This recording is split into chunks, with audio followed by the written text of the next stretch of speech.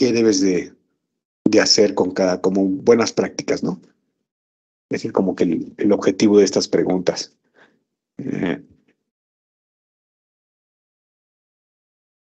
Por ejemplo, esta, ¿no? Dice, ¿qué está mal de acuerdo a las buenas prácticas, guidelines de seguridad debes de implementar, ¿no? Ok. Vamos a ver. Es una clase bastante sencilla. Tenemos name, tenemos un objeto de tipo date, name y dot. Y aquí vienen las posibles soluciones, ¿no? El método get y set, los métodos setters deben ser agregados, no necesariamente, ¿no? Si tú quieres que tus propiedades sean solamente de lectura, no tienes por qué agregar los métodos setters. El constructor debe de clonar las propiedades name y dop para, antes de asignarlas, ¿no? No es necesario porque pues tú estás mandando el valor, ¿no? Aquí el único tema que yo veo como que se puede mejorar es en el date. Una buena práctica de seguridad sería que no regreses el objeto tal cual, más bien que regreses una copia del objeto.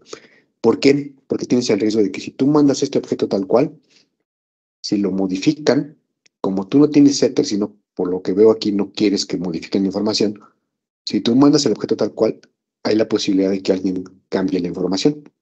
Si tú clonas este objeto o lo duplicas, evitas ese riesgo. Simplemente mandas una copia y es una copia como de lectura y listo. Si lo modifican o no, ese ya no es tu problema, ¿no? Tu información queda como tú la mandaste y no van a mover la información de este objeto de aquí. Entonces, más bien aquí la buena práctica que yo podría ser, opción sería esta. El método get debe regresar un objeto de tipo dop, pero sería una copia, no un clon de dop. Sería esta la única mejora que yo podría identificar de este código en la parte de seguridad. Ok. Y de repente llegan cosas como esta. Esta es una de las complicadas que podría ser que se te llegara a tocar, digo, serían como las difíciles. Antes, en la versión 7, recuerdo todavía del examen, sí te ponían muchas preguntas relacionadas con la ejecución a nivel de consola. Las quitaron, afortunadamente, porque eran bastante difíciles, porque te ponían casi de cómo ejecutar tu programa con 5 librerías y demás, pero todo a manita, ¿no? Todo desde línea de comandos. Esas preguntas como que las fueron quitando y cambiaron por este tipo de preguntas, como más orientadas hacia la parte de código seguro, ¿no? Por ejemplo, aquí dice, esto ha sido como asignado como el que se va a encargar de las compilaciones o las construcciones.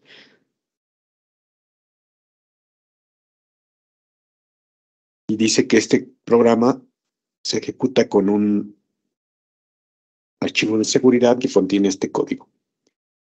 Gran codebase. Y te dice aquí quién asigna los permisos. ¿Qué debes hacer? Ya vieron, dice aquí que no se menciona explícitamente.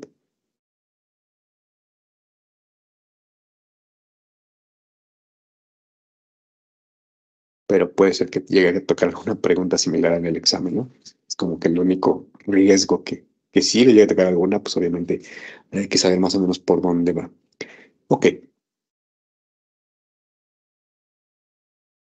Dice, yo quitaría, dice, o reemplazaría la línea de todos los permisos y pondría solamente los que son requeridos. Detener la ejecución de la herramienta. Un archivo que cumpla con la herramienta del vendedor. No hacer nada porque ese es un desarrollo interno. Y no afecta a las clases finales. No hacer nada porque solo... Ok, vamos a ver. Gran codebase.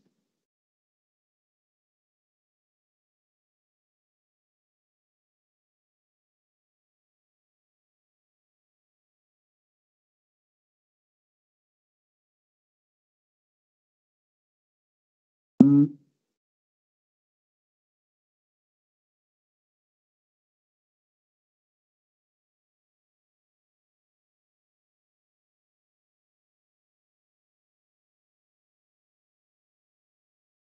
Bueno, esto que está aquí es una directiva de seguridad, ¿vale? Eh, en este caso nos están diciendo que solamente aplicaría para este jar,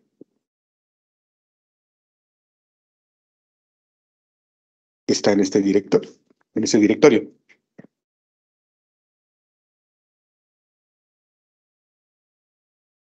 Y aquí le dices qué tipo de reglas van a aplicar para esta librería, ¿no? En este caso, dice que tiene todos los permisos de seguridad.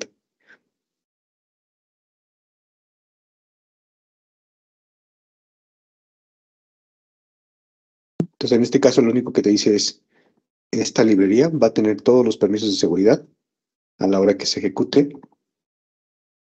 va a tener acceso a todos los recursos, por decirlo de otra manera, ¿no? Esta pregunta está un poquito rara porque realmente no te dice qué es a lo que quieres llegar, ¿no? ¿Qué deberías tú hacer? Pues yo no veo ningún tema, o sea, no hay nada que se deba de cambiar, reemplazar, ¿no? Mm,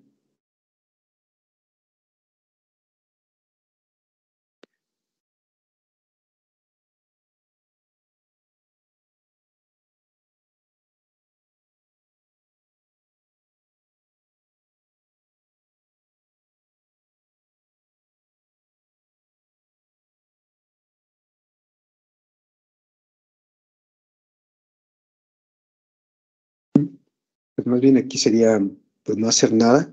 Básicamente aquí lo que te dice es, estás otorgando todos los permisos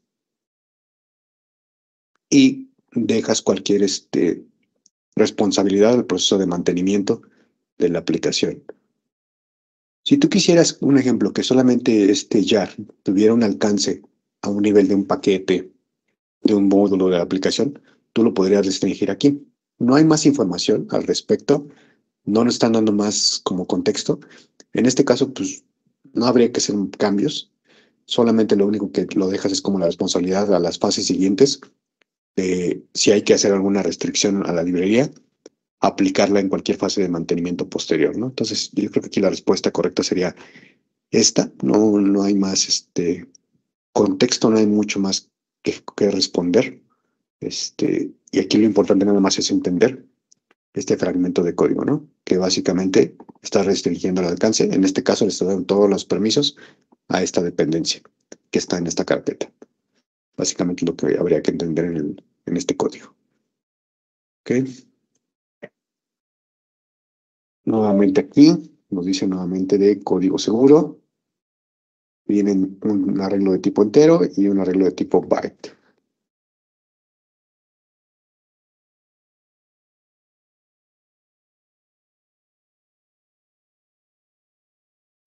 Ok, pues aquí el único tema que yo veo es, generalmente hay que tratar de evitar a manera de lo posible los atributos que sean públicos, ¿no?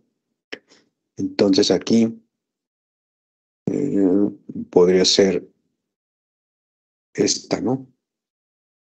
El uso de arreglos públicos debe ser evitado, ponerlos al menos protegidos o, si es posible, pues privados, ¿no? Pero dejarlos así, como está aquí, pues no es una buena práctica.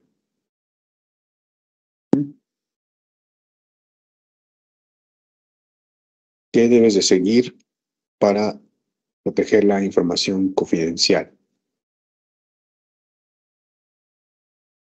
Mm,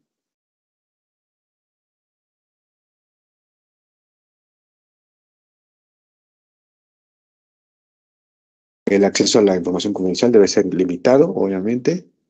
No cualquiera debe de poder acceder a la información de los usuarios, por ejemplo.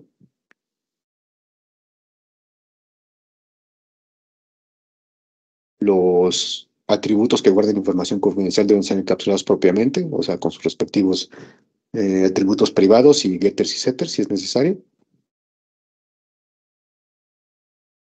Manejar información transparentemente, pero no. Y eso también podría ser, ¿no? Identificar claramente y etiquetar la información que sea confidencial, ¿no? No dejarla como tan expuesta, ¿no? Otra buena práctica sería encriptar a manera de lo posible la información que es muy sensible, ¿no? Pero bueno, eso no viene aquí, pero eso sería como otra recomendación y buena práctica. Por último, dice, tú estás desarrollando una clase address. Esta tiene un atributo country.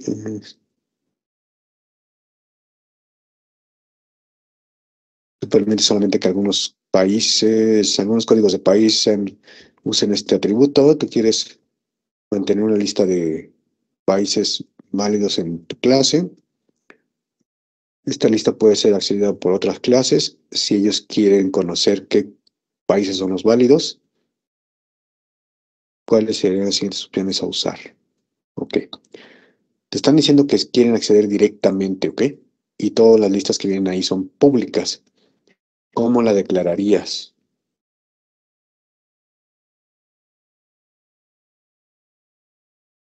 Mm, De entrada debería ser un atributo que no se pueda modificar. Entonces, pues podría ser final. Y para que la accedan directamente, pues pública. Y sin necesidad de un objeto, pues sería estática, ¿no? Entonces, ahí hay varias opciones. Ahora aquí el tema sería una lista o sería un string.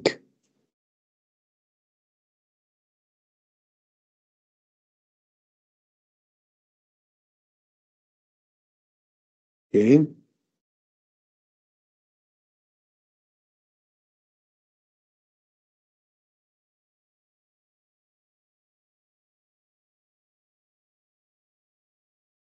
Ok, no nos dice mucha información respecto a si se puede modificar o no. Entonces no hay que ser tampoco tan estrictos.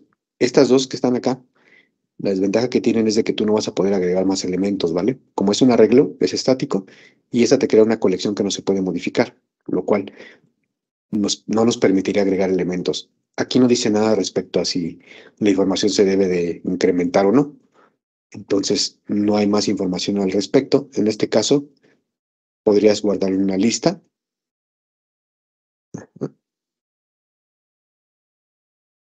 Este pues no aplicaría, sería un arreglo, eso es una lista.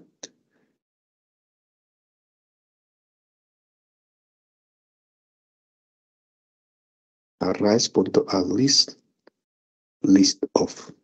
Ok, a medida de lo posible, cuando ocupen listas, traten de ocupar siempre el método list of, que va a tener un rendimiento mejor que convertir de un arreglo a una lista. Este de aquí haría dos pasos. Te arma tu arreglo y luego te lo convierte a lista. Este de aquí es justamente para manejo de listas. O sea, ya es una lista como tal y nada más te la regresa a tu objeto de este lado, ¿no? Entonces, el cambio es mínimo, pero este hace doble labor, ¿no? Es un poquito más de procesamiento.